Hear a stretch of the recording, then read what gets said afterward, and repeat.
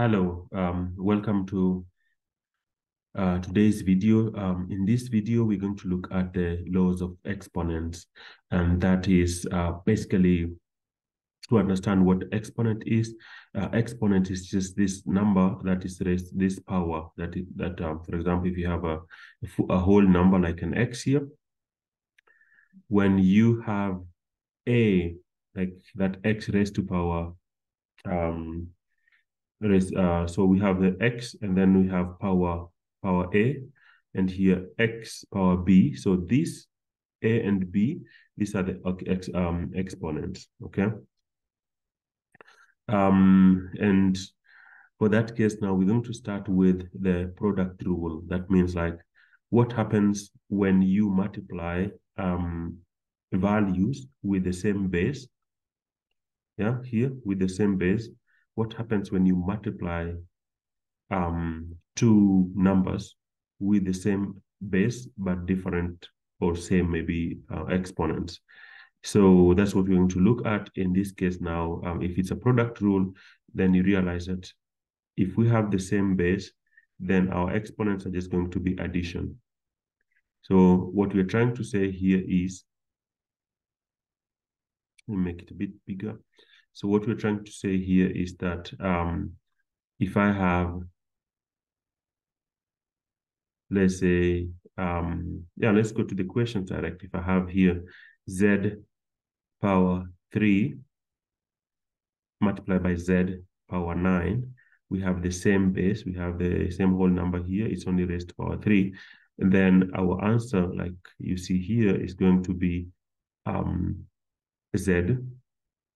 So here we're just going to say z, and then we're just going to add the power, so 3 plus 9. So that's going to be 3 plus 9, which is going to be z power 12. So that is the principle that we're going to deal with when we're dealing with the product law. Okay, so let's look at another one. Another example. Here we have here 7b cubed multiplied by b power 4.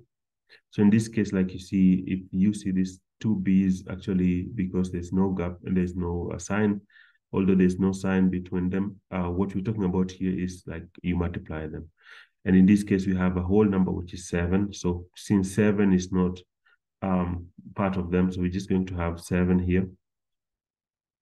And then now we have two b's, which means the bases are the same. So we're going to have now here b, and then we're just going to add the exponents. So b 3 plus 4. So what we're going to have here finally is going to be b power 7, b power 7. Yeah. So let's look at C. So this is easier if you're working with exponents and you just have to multiply the figures. And they have the same base like this now. The only thing you need to do is to add the exponents. So here we have 4x squared in brackets. So we want to open the bracket. So basically we're going to have here and this is 5x. So this is also not so difficult. Our main focus is going to be, we're going to multiply whole number so that they remain whole number. So in this case, to open the bracket, we're going to have here 4x squared. Actually, it's just basically multiplied by 5x. So like terms, you can see now we have here x squared and this x. So this is x power 1. So basically, when it comes to x's, we're just going to say, x, and then we're going to add the bases, the exponent, which is like 2 plus 1. But then for the first time, the first thing to do will be multiply 4 by 5. So that's going to give us 20.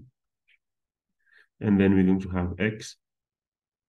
And then we just are going to add the exponents here. So we have 2 plus 1. So in this case, we're going to just have 20 x power 3. And that's going to be our answer for that case. Easy peasy. It's not so difficult. Yeah, so let's see the last one, D, how D behaves. D is almost like what we just did, C. So I guess it's going to be easier for everyone or for you to also understand. So here we have 6x power 5. So we have x exponent 5. And then here we also have 3x exponent 1. Okay, so that's actually the first rule that everyone has to know, that when we have x power 0, that one equals to 1. But when you have x power 1, that one equals to x. Okay. So that is what we're dealing with here. So that when you see x, that's actually the first rule of exponent, the laws of exponent. So here we're going to take the full numbers here. This whole number, which is 6/3. So basically we're going to say, so let's open the bracket first. So let me wrap this one up. So we want to open the bracket so that we have here 6x power 5 multiplied by 3x. Okay, that is power 1. So that if you have 6 multiplied by 3 will give us 18. And then now x, we just add the exponent, which is 5 plus 1. So that's going to be 18x power 6. So yeah, that is all that I wanted us to talk about now. Very simple sum here, exponents, especially the product, is so simple. Sometimes you get a number and then you're supposed to just make the base the same. Yeah, so just this can be very easy or can also be very difficult, depending on how you look at it and the senses that you see. So for example, if someone gives you, let's say, I just want to give you an example here. If someone says, for example, 9x, let me just, yeah, so if someone talks about 9x squared multiplied by 3 power 5, let's say x power 3. So if we have an example like this, the idea is that also if you want to deal with 9 so that you have the same base here, you can just say that 9 equals to 3 squared, okay? So now you can now convert this one to be 3 squared, 3 power 2, x squared multiplied by 3 power 5, x cubed. So if you call, let's say, the like term, so we have 3 here, so we're going to have 3 power 2, because now we're just going to add the exponents. This is 5 and this is 2. So plus 5. And then we multiply that one by x. So then we have here x is also the same, x power 2 plus then 3. So at the end of it all, you see now we had 9, but now we just wanted to make this one easy.